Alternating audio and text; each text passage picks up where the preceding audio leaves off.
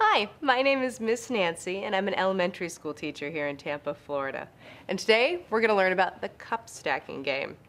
And for that, we have Cindy, who's our cup stacking expert, and she's going to show us how it's done. Cindy?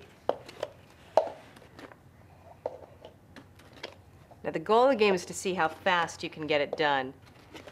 But notice how closely she's putting the cups together at the bottom. It's going to make it a little bit easier for her later.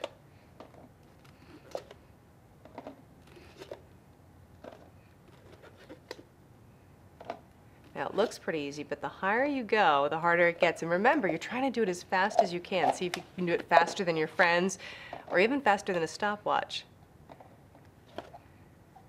Oh, you got two in? You got two there? She's got two there. She's got two there. There you go, hon. And she's just making them into a cup pyramid.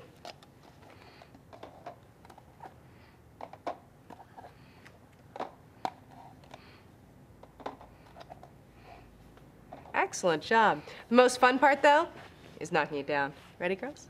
Mm-hmm. Knock it down. And that's the cup stacking game.